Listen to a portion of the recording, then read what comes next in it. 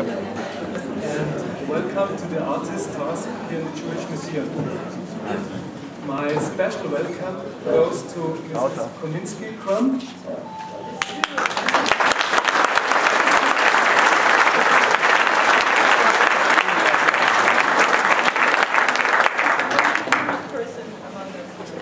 Okay, Laura Fontaine.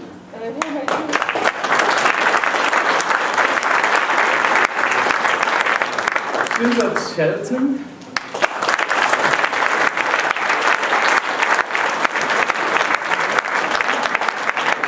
And last but not least, Robert Crumb.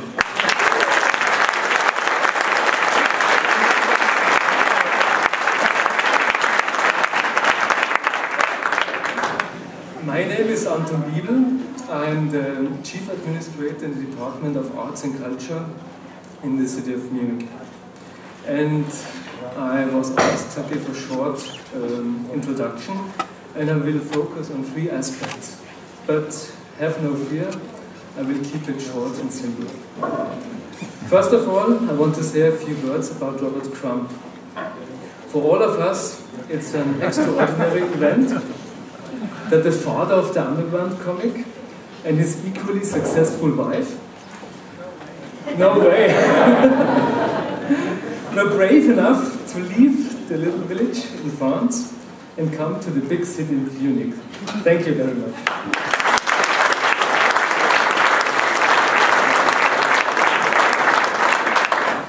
The organizers of this comic festival, Mr. Lundstedt and Mr. Kompa, have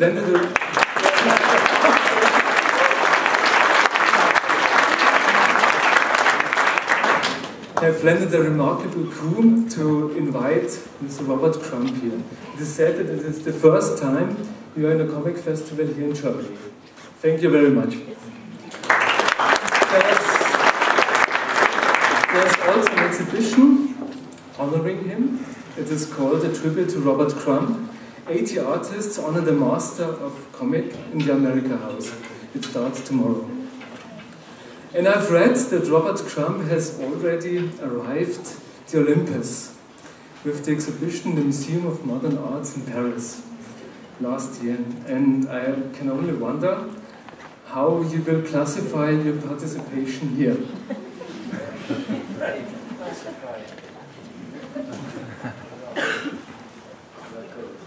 Perhaps we will appear in a future copy. Okay. Then I change the subject and I come to the comic festival. We are expecting about 11,000 visitors, and it's an important cooperative project for the Department of Arts and Culture. And the concept is as simple as successful. That means we have about 43 different events, including exhibitions, workshops, discussions, and also possibilities for discovery and meeting artists. This year the guest land is Italy, and there will be a Penn Prize Awards, and there will be several anniversaries. 75 years Superman, 75 years of Spiro, 50 years of Vicky, and 40 years of Hagar. And I'm feeling as old as Mr. Natural just saying this. And, okay, lasts a bit. Okay, third subject, thanks. Without sponsors, volunteers, and supporters, this comic festival is impossible. And therefore, thanks to all of them.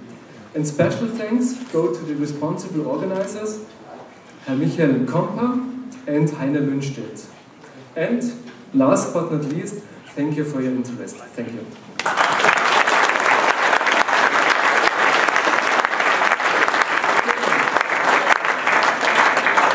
Yeah, thank you, Mr. Biebel. We also want to thank the city of Munich, who helped us with the festival, not only this year, but all the other years in the past. And we are very proud that a comic culture is a part of German culture and a part of Munich culture, and therefore we want to thank the city of Munich. And I think he had to get a bit applause. Yeah. he had to talk English, so I also had to talk English. Yeah, I will see that it will not take too long. Yeah, Mr. Biebel already said what kind of exhibitions we have. Tomorrow it will really start, but we already shown in the last days already 15 exhibitions started all over the city, like the Complete Festival. We have famous locations like the Alte Rathaus and the Künstlerhaus am Limbachplatz. We like to invite you to join us at the festival. Please take our information material at the desk there, and I hope you will enjoy the talk, and I hope you will enjoy the festival. I especially want to thank my friend Michael Kompa, with whom it's a great pleasure again to organize the festival. And without him, who is the guy who goes to the people and asks them if they want to come to the festival without being afraid, without him, we won't have this special guest of honor here in Munich. And thank you, Michael.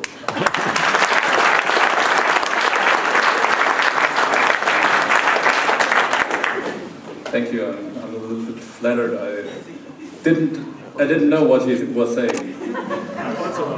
I was not prepared. Okay, but at all, I think it's great that we have these unique couple, Robert Crumb, Aline Crumb Kominsky, together with Gilbert Shelton and Laura Fontaine here. And for that, I think it's not only our work that are here. I think it's more we have to thank in the memory of a great artist, Spain Rodriguez.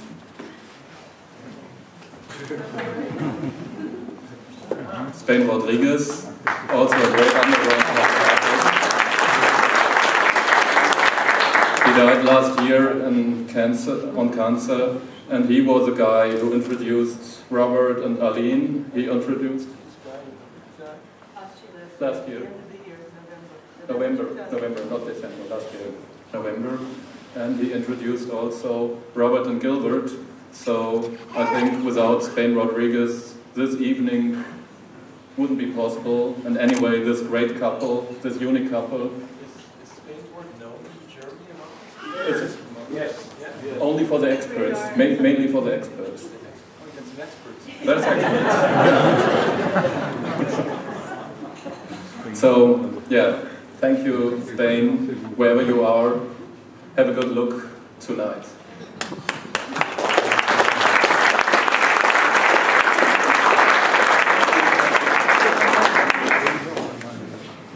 I've seen a lot of people here with photos and with books, and we're really happy that you're so interested and that you love the artwork of Robert Crumb.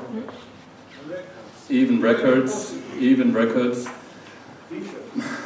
t-shirts.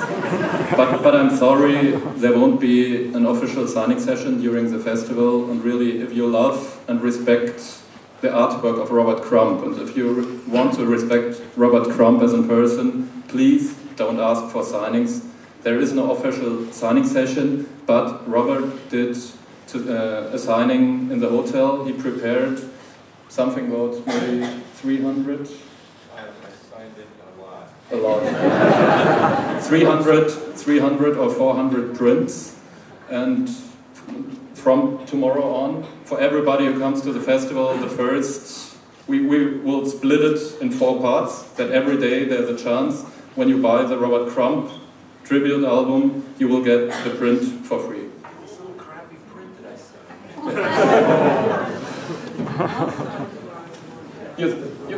Yeah, we will do tomorrow a signing session. You have to settle for me, sorry. Okay.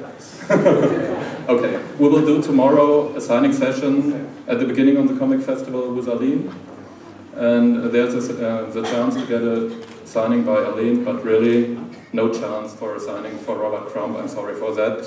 Please respect that. The next thing I want to ask you for your respect, please no flash photography, thank you. Welcome.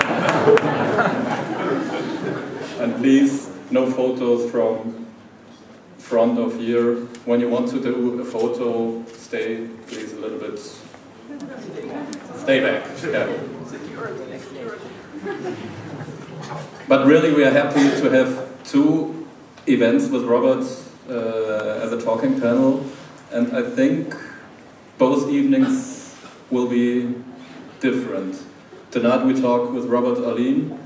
Laura Fontaine, who is the wife of Gilbert Shelton, was on the party where they both met, where they had been introduced by Spain Rodriguez. I think Spain had invited you too? No, it was our house. Ah, it was at our house. No, Oh. Terry's wife. Okay. 71. Long time. A long time. They are connected, and it still works. So I think...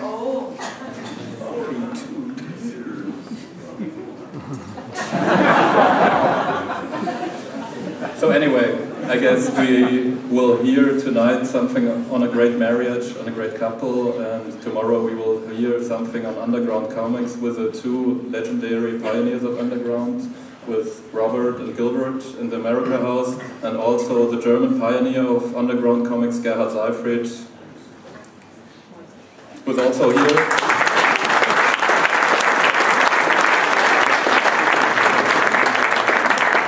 So enjoy this evening and enjoy Comic Festival in Munich. Thank you.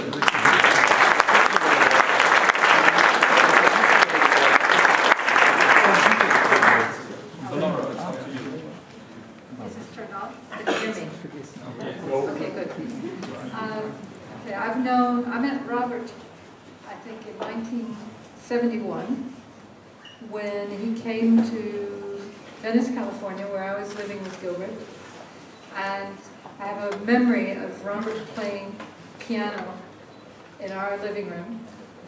And then when we went back to San Francisco, we were all at a party, as was said earlier, at which time I also met Aline, who has become a dear friend. And we talked very, very briefly, or Michael talked very briefly about the fact that Spain played a role in getting both you and Gilbert together and you and Aline together. Perhaps Aline could tell us why Spain thought she should meet Robert. Yeah, it's interesting. When Spain met me, you know, my name was Kominsky, and Robert had just drawn a character named Honey Bunch Kominsky.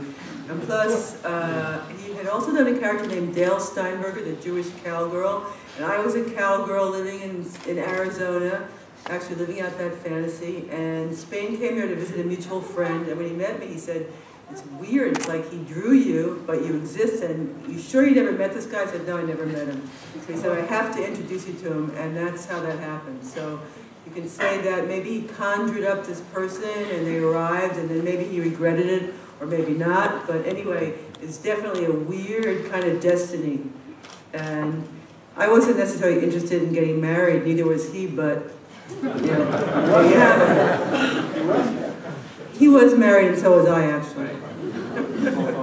Already married to other people, but nevertheless, this destiny was a powerful force that compelled us to be together. And 42 years later, we're still together. And now we're grandparents.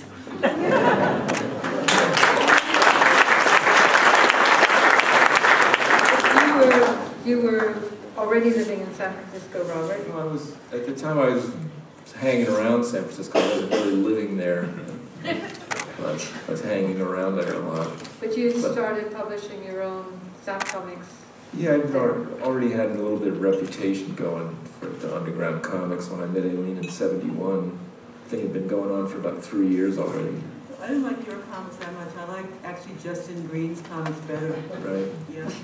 And he actually influenced me more. He's a very autobiographical. You probably don't know him. He's not well known, but he did autobiographical comics. The experts will know. Yeah, he's the first person really that I know of to do autobiographical comics. And he is half Jewish and half Catholic. And he had the total neuroses of both mixed together. His work was unbelievable. When I saw that, it gave me an idea of how I could work, what I should do. It really put a light bulb off over my head. Anybody here know Justin Green's work?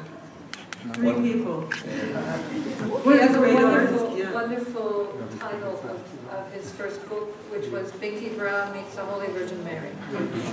Yeah. So anyway, when I went to San Francisco, I actually went to meet Justin Green to make a pilgrimage to meet him, who totally influenced me. But then there was the detour when I met Robert. So. Right. When I first met Aline, She was wearing like hot pants and boots. She looked always very sexy and. Yeah, I didn't have a journal. And there was always lots of men hovering around her all the time. It was actually took a long time to actually get her attention. So I used to go to her house, and there would always be 5 men hanging around there. And they were sitting around, like, waiting to see who was going to be the last one left to get to stay there overnight. You in the end. You outlasted You outlasted everybody. You outweighed everybody else, obviously. I was very flattered that you liked me. I was only 23, can you imagine that? She was very wild.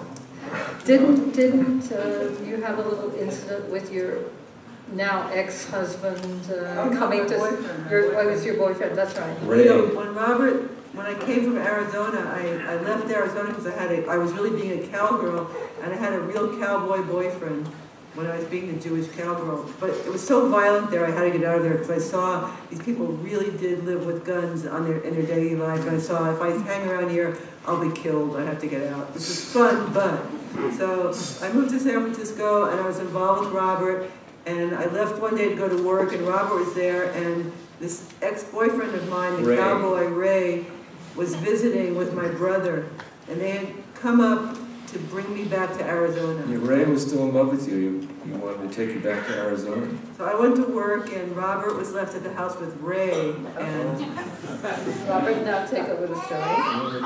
Ray pulled out his big 6-shooter and put it to my head like this, and he pulled the hammer back, and he was like laughing maniacally, going, and I said, okay, if you're going to do it, get it over with. And they put it away. He said, nah, just kidding. But then he went back to Arizona, and was it a couple months later, he got shot in the back and killed by some guy he was feuding with about some woman or something, right? yeah. But Aline, when you came to San Francisco, you weren't a cartoonist yet. Well, I came to San Francisco because I wanted to get comics published. I was a painter, I was in art school, and I just gotten my degree in painting. But painting at that time was abstract expressionism, which had nothing to do with me, and I was always like telling stories and doing funny drawings, which was completely not popular, not the thing to do at that time. So when I saw underground comics, I wanted to go someplace where people were working on comics, and that was San Francisco. Well, the fine art world at that time had utter contempt for comics. It was comics. Why would you want art and nothing else? Well, at least you should be, painting on canvases with oil paints, not drawing comics. And it's how not to put any detail in my work, to use a big house painting brush, and totally foreign to me. Well, Jackson Pollock and like that. But when I got to San Francisco, there actually was a group of women artists putting together the first women's comics. So yeah, say something about how that was kind of like this era in which there was this blossoming of these underground comics. So all these little publishers, they wanted to publish any comics they could get. So there was a lot of people, some of whom were total rank amateurs drawing comics and getting them published. So it was a good time to be there. It was because of Robert's comments and the success of this first wave of Zap comics. Gilbert's also. Gilbert's and the first Zap comics were very successful. So a lot of small publishers started getting in on the act and wanting to publish anything. They were desperately looking for work. So this was the first women's comics. They didn't have enough work to fill up the comic because there were no women cartoonists. There was no history of women cartoonists really, and there were no women doing comics. So anyone that was even vaguely interested, they asked to do something. I got involved in it, and then I met a woman on a bus who I saw drawing in a sketchbook, and I said, "You want to draw comics?" She said, "Yeah, why not?" And I brought her to read it, and she got into comics. That was Diane Newman, who went on to have a career drawing comics, but that's how it was during that period of time. And what about Pat Moody, and what happened to her? I don't know, but anyway, there were lots of different people passed through that scene. Some stayed with it, most didn't. Most went on to do other things. You look at that stuff now, a lot of it's totally unreadable. It was mostly bad, mostly unprofessional, bad drawing. People couldn't tell stories. It was really, really bad. Also, they were all high. They couldn't even be coherent. They were so stoned they couldn't tell a coherent story. I went through, about a year ago, I went through all these early underground comics that I have that I saved. and 85% of it was unreadable. For myself, I couldn't draw at all. Like in comic drawings, I was like a much more of a fine artiste. But you were funny and you were a good I could tell storyteller. I could tell stories because my grandfather took me to see Jewish stand-up comedians all through the 1950s in New York, and I saw the best. I saw Jackie Mason, Alan King, Joey Bishop, Henny Youngman, all of them. These names don't mean anything No, to I these saw the great stand-up Jewish comedians. I was raised on Youngman. Yeah, I was raised on like corny Jewish humor, you know. Jackie Mason. And I had to tell these stories. And so for me, the storytelling was natural. I just couldn't make the characters ever look the same in 2 panels. And I changed their outfit when I felt like I changed the clothes, the hair. It was completely inconsistent in terms of drawing. But I was a reasonably good storyteller. And then you and Diane actually did a spin-off and did Twisted Sisters together. Well, Diane Newman and I spun off from the original women's comic group because they were very This is militant. the one she met on the bus. Yeah, the one on the bus. But anyway, the original group were very militant feminists, and they really were anti-men. And Diane and I were involved with male cartoonists, which made us like Uncle Tom. Male chauvinist cartoonists. They told me that I was going out with the worst male chauvinist pig on the planet, therefore I had to make a choice between him and them. So I left them. And Diane also was going out with Bill Griffith, who wasn't as much of a male chauvinist pig, but nevertheless, he was a male cartoonist. So we left. We were like the bad girl cartoonists because we wanted to be tough, but we liked men, and that was bad. We also we dressed in sexy clothes, and that was bad. You know? And so we started a comic called Twisted Sisters, which was like the bad girl comic. And we were totally ostracized for that, but you know, in the end, we made our stand, and we were kind of happy with that position. So how did you and Robert start working together? Because you've been drawing stories together for almost 40 years, over 35 years. 40 years. Me tell the story of how we started drawing comics together? Gosh, it was a long time ago. Jesus.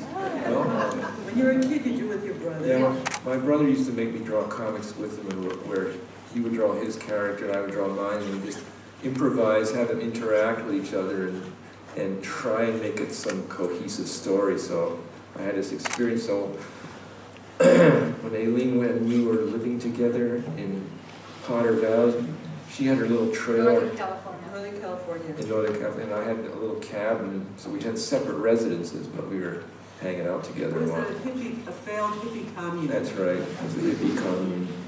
And we were still having other, you know, relationships, involvements, and so I was involved with this other girl named Frankie, and Frankie came up to Potter Valley to see me, and she got out of the car with her suitcase and said, "Oh, I'm going to like living here." And Aline kind of flipped out about that and was very angry. And so I'm in my little cabin with Frankie, and Aline's like walking up and down in front of the cabin and all pissed off. And then she tripped and fell and broke her foot. So then I said, "Frankie, this is not going to work out." So we took her back, put her back on the bus, and then Aline, we took her to the hospital. She had her foot in a cast, and so she was laid up. She was kind of crippled.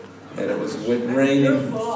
Right. So I suggested that we, just to pass the time while she was crippled, try and do some comics together and collaborations like I'd done with my brother. She was driving you nuts, right? Well, I felt bad, you know, I felt kind of guilty.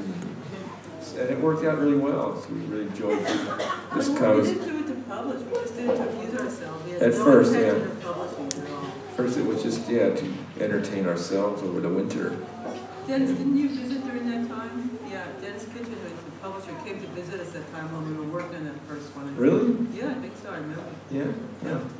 Jeez. But you didn't publish it, Keith Green published it. He did? Keith Green, that crook? Yeah, Keith Green. Justin Green's brother, the cartoonist that we told you about, he had kind of a crook brother, and he came up there and saw that comic and wanted to publish it, so we just said, oh, well, why not? He was taking all the money and spending it on cocaine. But it did publish that first Dirty Laundry. Yeah, we called it Dirty Laundry. Dirty Laundry, right? Someone sick something or other, anyway.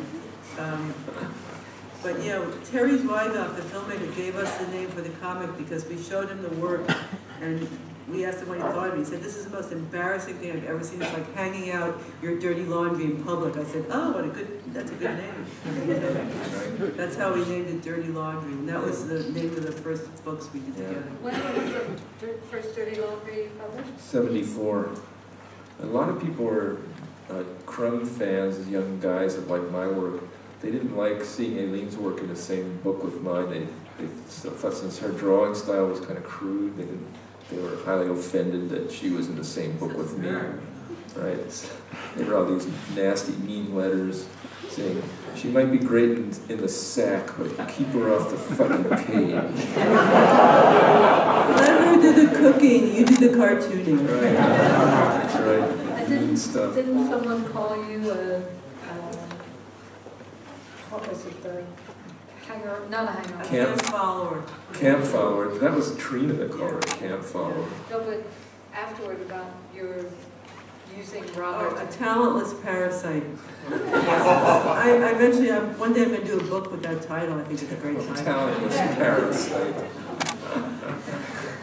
But then in the 1980s, after you had left Potter Valley and moved into the Central Valley of California, you started a magazine. Started Weirdo, yeah. And that actually led to not only your doing work together, but also introducing quite a few other artists, young artists who were unknown at the time who have become quite successful. Yeah. Can you tell us about that? That was started in 1981 and it lasted until 1991. Yep, that's right. 28. And the timing was really not terribly opportune for you, Aline, was it? 1981? No, it was just when it gave birth to our daughter Sophie that Robert decided to do this new magazine. I remember him having her on his knees, bouncing her while he's like trying to draw the comics and stuff. Well, what kind of happened was that there was this fad in the early 70s for underground comics, and there was all these head shops and psychedelic shops that were selling these comics. And then it kind of died down in the late 70s. The whole thing kind of died down, and some people even said, "Yeah, this underground comics are dead. It's a dead thing." But we kept doing them. Some people kept doing them anyway. But it was a very small scale. The sales were very small to the whole thing. And even in the 80s, when we were doing Weirdo, the pay was very little. The sales figures, the amount of copies that were sold was very small. It was a small-time thing. Robert, you edited the first issues of Weirdo. How many? I edited the first 8 issues, then Peter Bagg edited 8 issues, and then Aline took it over and she edited the last 8 or 9 issues. I forget what it was. Well, ironically, even though comics weren't selling and the whole industry was really going under economically, but small, glorifying. But there were tons of young artists who'd been influenced by the first underground cartoonists who were doing really interesting work. So that's part of our motivation for doing the magazine, was there were all these great unpublished artists around, and there were no venues for them really to publish in. At the same time that we started Weirdo, Art Spiegelman and Francoise Malie started Raw magazine also. And that was interesting because that was more arty and more higher level production values. It was very artistic. And we were like the lowbrow Brand X. And it was kind of good. There were 2 separate things going on simultaneously.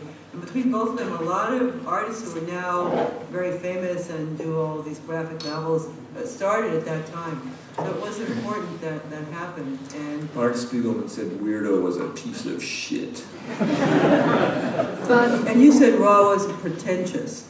Well, yeah. But who were some of these artists that were published in both Weirdo or in Raw?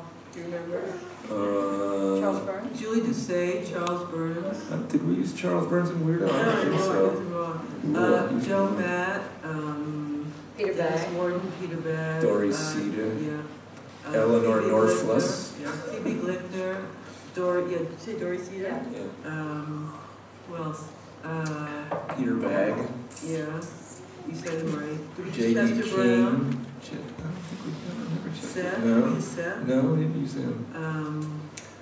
Nobody remembers Eleanor Norflus. No, we don't. She should have changed her name. Was Chris Ware? She was totally psycho. What about Chris Ware? Carol Tyler, another one. Plus the old line Yeah, in plus Spain, Justin and Lee. Justin Green and Yeah. Kim Deitch and people like that, or the earlier guys, be some of them. And we let people do anything. We just like told them to do the weirdest stuff possible, you know. And Not Aline, any, but yeah. when you were editing, tell about, you actually got, the artist got paid, Yeah. but it wasn't easy. No, Last Gasp was our publisher. That was Ron Turner, a dear friend. But you know, you had to go down there and to get the checks for the artists. Otherwise, they would never get paid. And you had to sit there for a few hours, and he would write 1 or 2 checks.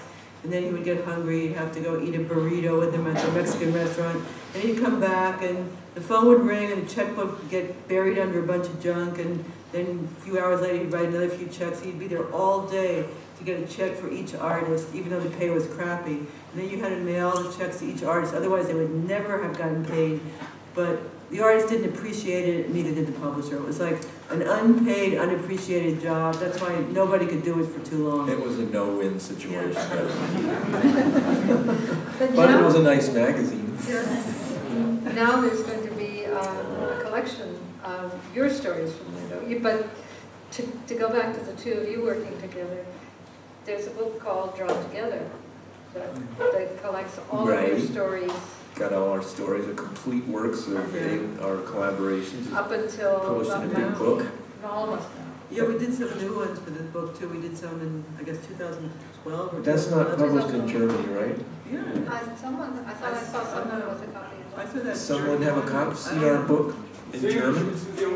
Oh, English. Okay, it's in English. Not in German. Yeah, Does everybody here understand English? I guess. But if you don't, tough. I see some guys up there like this. This book came out in French before it came out in English, and the French did a really nice job, and they seemed to really appreciate it, which was kind of touching and surprising. I wasn't sure. Who? The French liked it. Yeah, that was kind of surprising. Yeah. Who knew? Yeah, we didn't know. But it came out in France before it came out in America, actually. So But that was actually, unusual. you live in France. How did you end up there? How do we end up in France? Well, in the 1980s, I stopped drinking and I got sober. And I had to do something. So I decided to drastically change my life and move to another continent. What do you do when you give up drinking? You have to fill your time with something. Aileen had her ups and downs with alcohol. Yeah. So Recently, I was talking to her about, she said how wild she was when she was young. She said, yeah, I had sex with hundreds of men, but I don't remember any of them because I was drunk the whole time. Thank God. Thank God I'd be scarred from the memories otherwise. I don't remember their names, I don't remember their faces. Saved me that I don't have to, I can't remember any of it, thank God. I wouldn't be able to go on. Jeez. But no, that was my midlife crisis, sober period there, and when I in my early 40s, I had to do something. She went into radical. psychotherapy in 1988 or 87, was it? I don't know. So I had, and I also wanted to get our daughter. I wanted to do something to shake up our daughter's life because she was about to become like a spoiled American teenager. I thought, what am I going to do? I got to get her out of here. Weren't they starting pre-dating and she was only 9? Yeah, everything. She spent a long time looking for the right psychotherapist for her. Yeah. And she kept going to these people and interviewing these psychotherapists, and they were none of them were Jewish, so they didn't get her. They said she would try and make these Jewish jokes about her neurosis, and they just, that's very sad. You're a really sad person, we feel really sorry for. I said, no, that was funny. So it wasn't funny at all. Finally, she met this Jewish psychiatrist. His name was Sheldon Berkowitz, and she told her jokes about herself. Fell out of his chair. I said, you're hired. That's right. He got the jokes, so he was hired. A year later, and $10,000 later, she was cured of her neurosis. Yeah, we left the country. Right, and she wanted to get out of America. And I said, I woke up one morning, I'm living in France. I asked her, how did we end up living in France? And she told me, well, for the last 20 years, you just bitched and complained so much about America. I said, we got to get the hell out of there. So she engineered the whole thing, moving to France. The only thing he told me was, because he has a fabulous 78 record collection, yes. He said, if one record breaks, I'm divorcing you. And they all arrived in perfect condition. No breakage. Not a single one.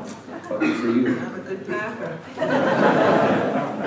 You have motivation. Well, why did you choose France? You were there. You know, Laura's Robert's agent, and she and Gilbert were like the groundbreakers. They were already living there. Yeah, why did you choose France? Because I house sit for them. I house sat for them. I fed their cats in the summer. I went there with my daughter, watered the plants, and my daughter and I spent the summer in Paris, and we really loved it. I think she chose France because the French women are all really skinny, so she knew there'd be no competition. That was it. That's what I always suspected. No, my father also was in Paris right after the war. He was a photographer for the Stars and Stripes, the American military newspaper, and he fell in love with Paris, and his mother made him come back out of guilt, and I think like that was the only moment he was happy in his life. So I think he like sort of impregnated me with the idea that Paris was a wonderful place. So you told me that when you were a kid, he was always talking about how great Paris was and everything. So I had some kind of, you know, I was kind of had a prejudice towards Paris at that time also. I also had a lot of friends living in the area. We don't live in Paris, we live in the south of France. I had a lot of friends living there doing weird adventures. So I went to visit all my crazy girlfriends that already lived there, and I thought, this is a place I could probably live. And I was visiting the village we live in now, and I woke up in the morning and I thought, yep, this is the place for me. Don't ask me why, but I felt totally comfortable there. And 23 years later, I still feel really good there. Right. And now our daughter's married to a French guy, and we have two little half-breed So French-American grandchildren. So we're not going anywhere now. No, We're that's tied to France by blood That's now. right. Good and good food. Right. It's a nice country to live in, I gotta say. You know, As long as you don't have to work there, it's fine. yeah, if you don't have to do business with the French, it's a great place. That's what you have agents for. Yeah, thank God for Laura. She makes sure that they pay every penny, every cent. And the Italians, she gets the Italians to pay. That's a miracle. Italians don't never pay. Even get the Russians to pay. Unbelievable. But the French are, you know, if they never pay, they never pay. But if you could walk into their office, oh, Monsieur Crumb, yeah, I was just going to write you a check.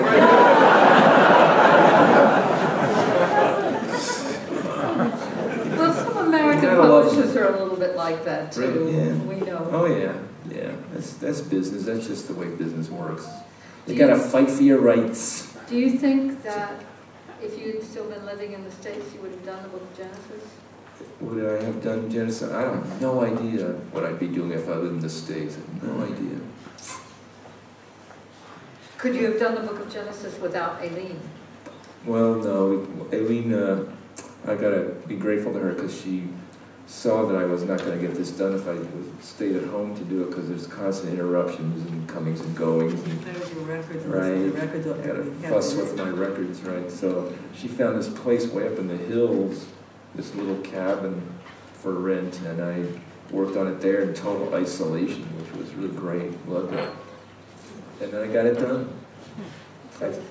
All thanks to Aline. Right.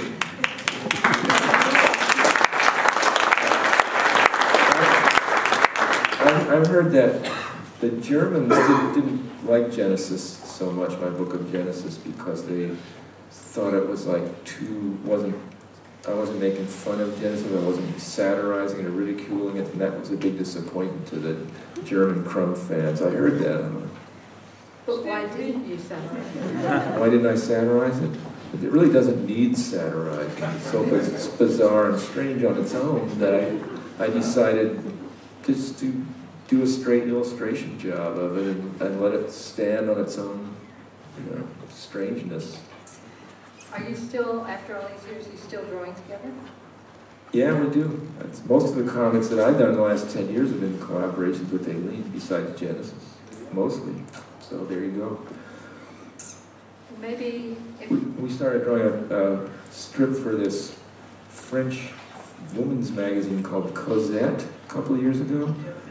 Cosette means sort of a chatting back and forth. And We did one for each issue, kind of monthly, and after a year, they dumped us. They didn't get us. I don't know, it didn't work somehow. No, we tried very hard to translate into French and everything. I don't know. They didn't get it. Well, Cosette is a sort of a Paris-based, Paris-oriented, 30-something, and they're writing about being grandparents and living in rural France. And the readers That's it. We didn't were get too it. old for them. We were too old. Maybe people here have some questions they'd like you to answer. Yeah? Is it time to open the floor? But maybe you want to talk about the three of you drawing together. Oh, that's right. With your Yeah. daughter, right? Yeah. We've done a couple of strips where we included our daughter. Sophie is a very good cartoonist artist also. We went to this Crumb family reunion in the United States in 2008, and we took Sophie with us, and we did a 4-page comic about that for the New Yorker, and Sophie, so her part of that, she really pulled that together for us, that strip.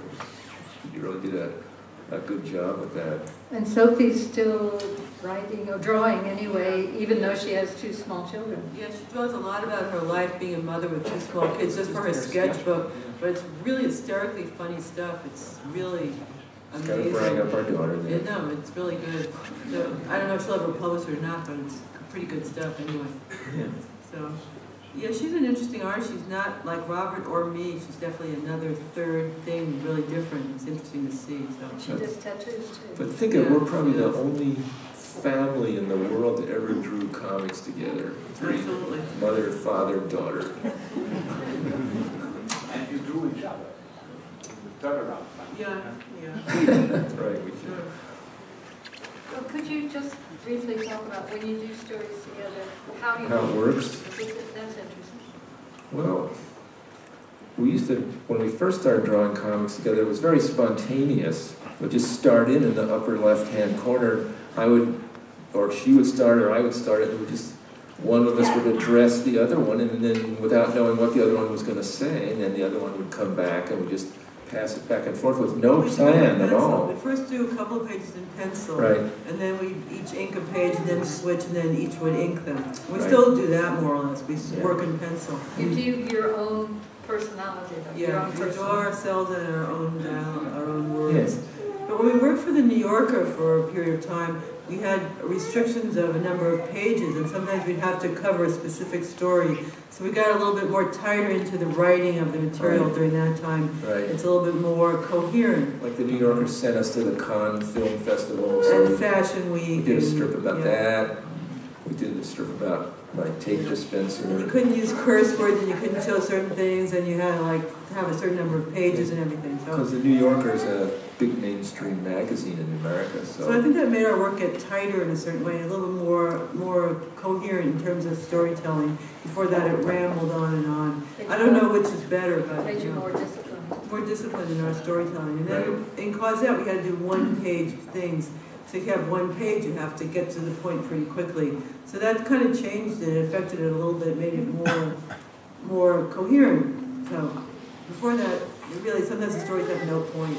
Robert, didn't you say once that you kind of throw out an idea and Aline runs with it? Well, yeah, it's in American, in comedy teams in the United States, there's always like the straight man and then the funny guy or the funny person. The straight man just throws out a lead line, and the funny one then like makes something out of that that's funny. That's I'm kind of the straight guy in the thing with Aline, and she just has this kind of Jewish compulsive thing that just pours out of her, this comedy routine that just goes on and on. Like in our real life, she's often just makes me fall on the floor laughing. She just has this Jewish comedy thing. It's just, I don't know where it comes from.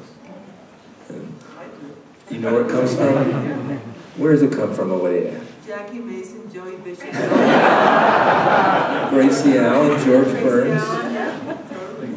Jack Benny. Right. It's a major part of American Sid humor Caesar, is Nat Jewish. Hiken, you know. Marx Brothers, Yeah. this one Phil now. Silvers, all of them. Phil Silvers. Yeah, all of them. Forget him. Yeah. Sergeant Bilko. Phyllis Diller, Joan Rivers, one of my idols, you know. Joan All of Rivers. them. Right. what's the insulting guy? No, Don Rickles. Don Rickles. Yeah, Don't forget him. Yeah. All of them. Even sometimes calls herself Donna Rickles. Yeah. There's an LP, Unexpurgated Folk Song of Men, and Chris Rackwitz told me that you did the cover for this LP. Yes. And but McCormick was not amused when he saw it, and so he didn't issue the LP. Is this story right? Well, the way I remember it, a long time ago, that's very obscure information. He just somehow never published the record. It was never published. It was not published, no. Yeah, so I don't know what happened to that cover. I never saw it again. But you did the cover. I did, yeah, but it was never used. And Where's the artwork? I don't know what happened to it. In the 70s, I was careless about stuff. That's very obscure stuff. That guy's an expert.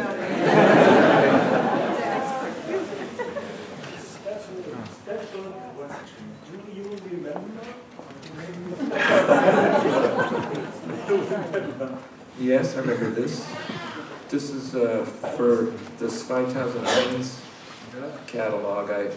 Which year was it? This was like 1978, I believe, yeah. When we first came here. When I first went to Hamburg, yeah, the first time we came to Germany. Follow the music. Right. So, of course, the Germans, the Rohwalds, and they wanted to impress us with German rock and roll, which was just terrible. I said, please take me to a beer hall where they play like those, have a big brass band with playing like polkas and waltzes. And Harry says, I hate that music. Oh. But I persuaded them. They took us to this big dance hall in Hamburg. That time probably doesn't exist anymore. They had this brass band lined up on the stage with a big bass horn on each end. They were great. It was great. So I was very happy. And Harry was completely miserable. After about an hour, he said, "Can we leave now? You had enough of this." Yeah, that's the story on that. Yeah. Another question. You've been living in a country with a very vibrant comic scene, France. Yes, France that's has right. a very vibrant comic scene, the United States as well, a lot of other countries. To what extent are you following what younger cartoonists are doing nowadays, and which ones do you like in particular, or which modern trends do you less like currently? Well, this is the age of the graphic novel. It's very different because a lot of people now are taking comics very seriously. So it's not like when I was a kid. You have a slightly warped view Why? of What the do you graphic think? novel. Because graphic novel, basically comics are a graphic novel. It's just the physical presentation. Yes, but we used to call them comics, and now they call them graphic novels. And, it's a novel implies something long, and a lot has to do with just the industrial realities. They say now, you can't sell one of these cheap little comic pamphlets. They call them pamphlets now, those little thin comic books. You can't sell, there's no profit margin, you can't make any money, so it has to be a big, thick book. It has to be 100 pages or something. It's Art Spiegelman's fault. It started with Mouse, and that was such a big hit. Right. But then they wanted, more That's of right. that kind of thing. Yeah. So that started a whole wave A of new industry. people taking themselves very seriously and really having a lot to say about themselves and their lives and adventures. But there's some great stuff like Joe Sacco, who does Among this all great, that, there's good great, stuff. amazing journalistic stuff, and Persepolis, that Marjan Satrapi, who did that story about her growing up in Iran, and there's a lot of amazing stuff, and Carol Tyler, Phoebe Glickner, there's a lot of great stuff. Alison Bechdel, Dan Klaus did some great stuff recently, still good stuff. Chester Brown, Seth, Joe Matt, there's a lot of really good stuff. You see Chester Brown's new book about going around hanging out with prostitutes? It's great. Paying for it. It's a great book, Yeah, so there's really a lot, to me, I'm really happy to see a lot of great stuff coming out. Yeah, but there's a lot of it quality. there's also a lot of stuff that's kind of pretentious, but it was ever thus, it's the way it goes. But Production values are higher. Excuse me, do you speak French? Do you read any French comics? Me? I do. She's very fluent in French, but I'm not. I just let her do the talking. I'm dealing with French people. But there's one French cartoonist that I like very much, so I really try to read the the text in it is a cartoonist named David Surdrill. But he's not very widely known or appreciated even in France. His work is great to me. It's great. It's very, very well drawn and has a dark, ironic humor. And also he has in common with me, he likes big, voluptuous women, so I like that aspect of it also. He draws them beautifully, so exquisitely. He draws those women. He's completely obsessed with pornography. He's a total loser. His wife dumped him because he spent too much time looking at pornography on the internet. No, but it's nice to be in a country where comics are taken seriously as an adult art form, you know. When we were working in America years ago, comics weren't looked at all seriously, maybe more so now, but you know, the tradition is very valid and considered an important art form. What, in France, you mean? Yeah? Here. Over here. Hello, Mr. Crumb. I heard you are not very happy with the animated film version of one of your characters, and I want to ask you, are there any animated cartoons, maybe from the past, from the 30s or 40s, you like to watch? Sure. I like to watch old Max Fleischer animated cartoons from the 1930s. That's my favorite animated cartoons. And some of the best of the Disney stuff from the 30s and 40s. I like that. He works is really great. Yeah, stuff like that, yeah. Yes. But modern animation doesn't interest me, and I would not.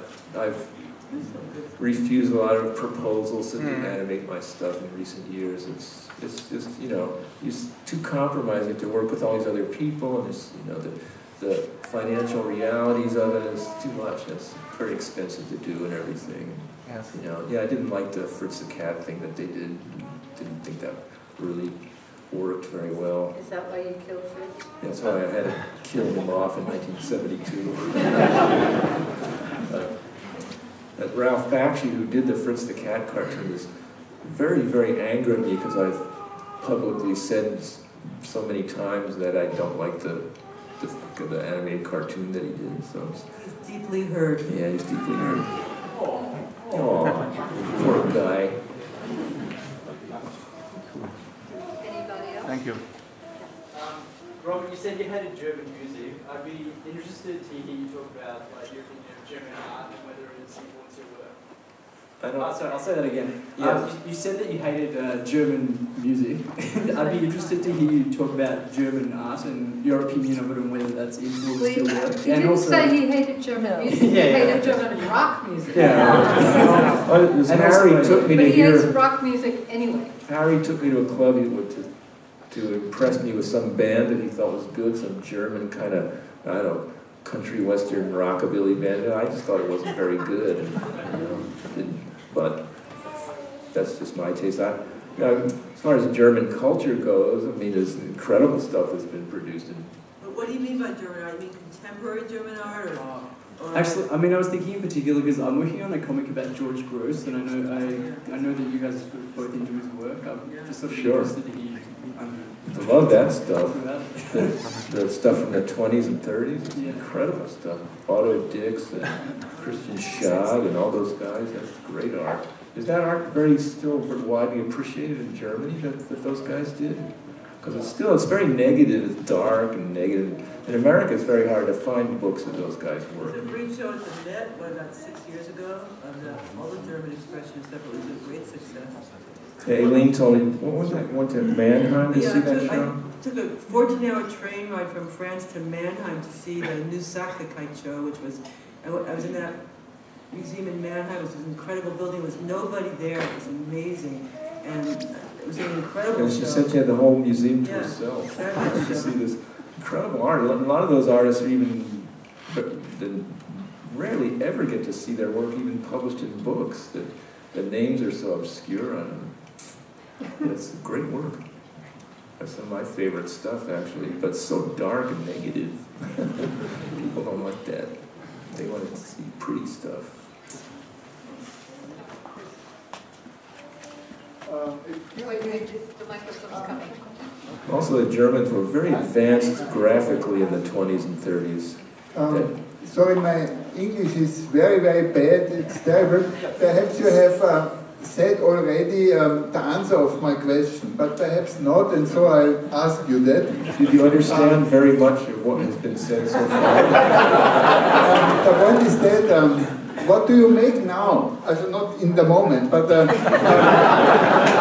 wanna, the reason why I ask is I really like your comics. I want to read the new things of that, not the Genesis.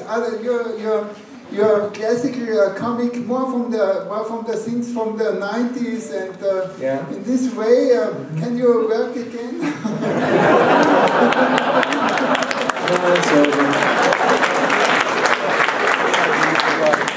No, I'm finished. I've quit. It's over. I'm too old. It's a young man's game. Oh.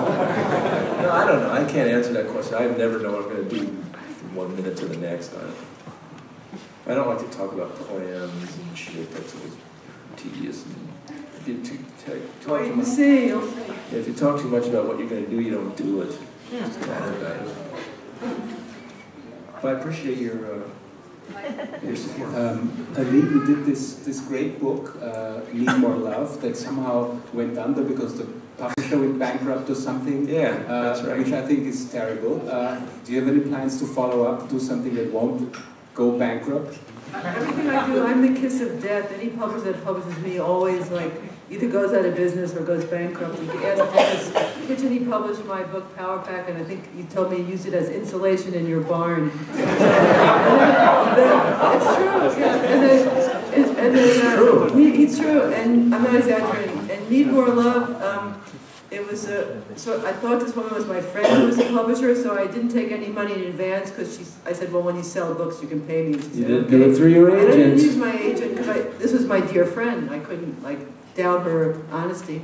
So Robert and I were giving a talk at the New York Public Library talking about my new book coming out on Valentine's Day, because it's called Need More Love. It was a big event, and maybe 1,000 people were there. I was so impressed that I was impressed that I was talking at the New York Library. I was really full of myself and thought, I've really made it now. And then that day they went bankrupt. I never got a cent, not only that, but they put us up in a hotel in New York. I ended up having to pay the bill. Not only that, they had published a book of Robert's that I convinced him to publish because they were my friends. And they didn't go through our agent, Laura, and all of the images that they had used were not properly copyrighted, so they were all completely in jeopardy. So I had to hire a lawyer to get a reversion of copyrights back to us from this poorly protected work, and I had to pay $35,000. So not only did I not make money, I ended up almost $50,000 in the hole. But this book, Need More Love, was so weird. So that company was taken over by sort of another company that just got the remaindered stock from them. There's a company in England called Octopus. They just buy distressed businesses and then remainder or shred the books or something. So I guess I shredded most of my books, but I managed to get... They offered you how many copies? I guess I got 500 or something. Yeah. And a lot of them were bought by the Strand bookstore in New York, and then somehow they got onto Amazon, and my book miraculously sells all over the world. We went to Brazil, and tons of people had my book. Also, no matter where I go, I find my book. When we were in India, yeah, somebody brought this copy of your book that was some strange version of it I'd never seen before. That they found in India. And then an American publisher offered to redo this book in a better version. And I said, no, I'm going to leave it alone because it has this weird life of its own. And it travels in a weird way. I don't know where the money goes when someone buys a book. I have no idea. I don't get it. But it has a life of its own. And it's sort of fabulous. So I'm just leaving it as it is. Don't you want to do another project where you will also get some money? I don't know. She's doing the artwork for, exhibiting on the walls, doing paintings and stuff like that. I have part of another book started, but I don't know if I'll do it before I die. Aileen always had an erotic attitude about drawing comics. You know, and after going through a period of drawing a lot of comics, she'd say, "I'm never doing this again." I've seen her do this many times. I never earned any money, and basically I was totally unappreciated until now that I don't care anymore. You always have your small following. Maybe a little following. This is Jewish women that like your stuff. Before you start drawing a comic, did you write a script? No. Never. No. Never write scripts. No. I just start, both of us just start on the page, you know. But when we draw a comic together now, sometimes we kind of work it out to some degree beforehand so that it makes some kind of coherent sense. You know you want to say something, you kind of have a seed of an important idea, but if you plot the whole story out, it's kind of finished and you lose interest in drawing it. Whereas if you don't know what's going to happen, it's kind of a challenge to how you're going to end it. Like that. Yeah. Okay. Sir? We talk about comics, but not about music. Yeah. You are a gifted musician.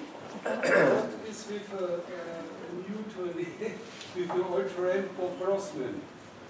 Oh. He permanently traveled Germany. Yeah. You know, Brosman just recently killed himself. Yeah. Age 59, yeah. He pulled his car to the garage and turned on the gas. But this guy said that I'm a gifted musician, and I beg to differ. I'm not a gifted musician. You have a really good ear. Yeah, good ear, but I don't have, I'm a gifted artist, I'll you know, admit to that, but second-rate musician, but I like old music, you know. I'm crazy about the music. Oh, both, no.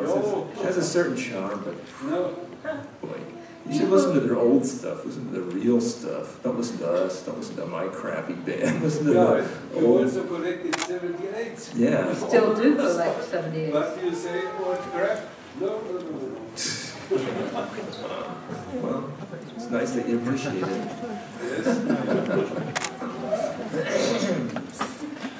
I had a question. What was your main problem when you're drawing comics? Was it, okay, I have a script, I have to draw what's in the script? Or is it... Emergency, security. Or because sometimes when I'm drawing a graphic or maybe a little comic, I'm drawing it, and in the moment of the drawing I see, oh, I don't even like this character anymore, so I kill it or throw it away. Or I don't like to draw this style anymore. Do you have the same problems in these, or had the same problems? Yeah, sure. Of course. Same problems. Just like you. They're different, and it never gets easier. Do you have any tips for it? So I don't have to, I don't like to kill a character I don't like. Yeah, sure. Yeah. Any tips for him? Well, you just have to keep working, that's all. You just keep doing it, and hopefully people will appreciate it, that's all. And you'll get better at it. Yeah, you might improve too, that's always a possibility. But if it actually gets too easier, that's when you're really in trouble.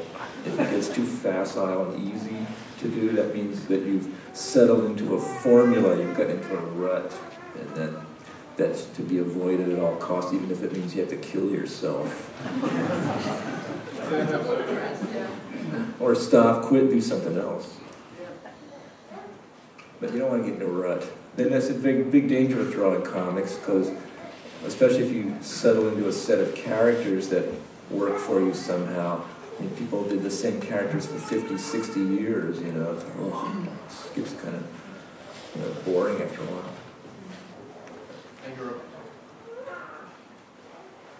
I have a question. I think I read a comic by you before I even knew your name, and when I think back to it, it's very vivid, the art. It's called Hair Care Comics and Stories. It's about how to take care of your hair and kill pubic lice with vinegar and things like that. Did you write that? Does that sound familiar? No. Okay. Thank you. That was one of those Crumb imitators. There was a lot of guys that drew like me back in the old days. It was easy to imitate. It's accessible. Mr. Crumb, some of your work has been highly provocative in a political way. What is your attitude towards political correctness? Do you think it's the privilege of the artist to be politically incorrect? Yes, I do. It's a privilege of the artist to be as politically incorrect and offensive as he wants to be. It's the job of the artist to be. But whether or not anybody's going to publish it or anybody's going to read it, that's another matter. You know, you can't force it down their throat. So you think, oh, well, I'm going to be offensive, you know, and expect people to love it. Maybe one or two guys will like it, and the rest of the people will hate it. You don't know. I mean, in my work, when I decided to draw whatever crazy shit was in my subconscious mind, immediately alienated almost the entire female population. Forget about them; they're not going to like it. You know? I didn't realize that till after the fact. You know, when it came out, and I could all of a sudden, women were hurt, they were offended, and I couldn't blame them. I couldn't say, yeah, they should love it. So you know, yeah, you take your chances. But I was sure the government shouldn't try and stop you.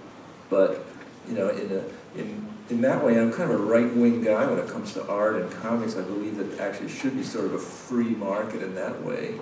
You know, you can't apply the socialist economic ideal to artistic expression. That doesn't work so good. So, like, government subsidizing of art, and forget about government subsidizing comics. It'd be awful. Robert and I worked for a lot of left-wing papers in the 70s and 80s, and there was a lack of humor. It was a problem. I mean, I did some comic strips, and they accused me of being anti-Semitic and sexist. Sexist, racist, and anti-Semitic. There you go, you know. So there was a lack of humor in the political movement, which didn't tolerate any kind of individualist expression. So political that's correctness attention. Kind of wet blanket. Well, to art, you know, to art. Robert, I think maybe a lot of people miss the point when you're being really satirical that you're making fun of yourself as well. Right. Your own obsessions. Some people mistake it they take it at face value. You know, they mistake it, they don't see the satire a lot of times, and so they're offended because they don't see the irony in it or something. Well, you can't expect them to. If they don't get it, they don't get it. It's not their fault. It's the worst case was Robert did a story called "When the Jews and the Niggers Take Over America." It's a very controversial story, and that story was picked up by this neo-Nazi group in America, and they used it on their website. They loved it. They thought, wow, he's one of us. They printed it in their newsletter. They thought it was great. So Crumb, he's one of us. Crumb is one of us. It's a dangerous line you're treading, you know, and Americans really don't traditionally understand satire that well either. I think people all over the world mostly aren't that sophisticated. They take things literally, yeah. Most people do. I remember I was invited to a art class to give a talk about my comics, and I showed them this comic I'd done where I kind of had this Chinese stereotype talking in, like, you know, stereotypical Chinese language, kind of making fun of the stereotype. And this young Asian Chinese woman in the class was deeply offended and thought I was a racist against Chinese and started giving me a hard time. And I don't, either you get the satire or you don't, you know. One last question. Really? Sarah? I seem to remember that you also did work for the Village Voice. Is that correct? Village Voice? No. East Village Other, you mean? East Village Other. Not the Village Voice. Oh, I did work for the Village Voice, you're right. How did that come about? Mid-70s. Yeah, they asked me if I wanted to do a weekly strip for the Village Voice. I thought, wow, great, I'll have a secure income, I'll have a regular, predictable income, you know, if you do. They offered to pay me, I think, $200 per strip or something like that. So great. It was in the 70s. I was broke. I had no money, so I did it. But after a year, I just got sick of doing this relentless thing, you know, for every week, and I got tired of it, so I quit. But yeah, then we collected the strips into a book. But I realized I couldn't do a regular strip like that. I just don't have it in me. I got to hate the character. I was doing Mr. Natural, and I just got to hate it. So I had to stop. I'm amazed at Bill Griffith, who does the Zippy the Pinhead comic strip in daily newspapers. And he's been doing it for 30 years and it's still funny. It's amazing. I don't know how he does it. I don't know how he can be funny every day like that. Jeez, I couldn't do it. In that way, I'm not really a true cartoonist, because most of the time to be a working cartoonist, you have to just really turn it out on a regular basis.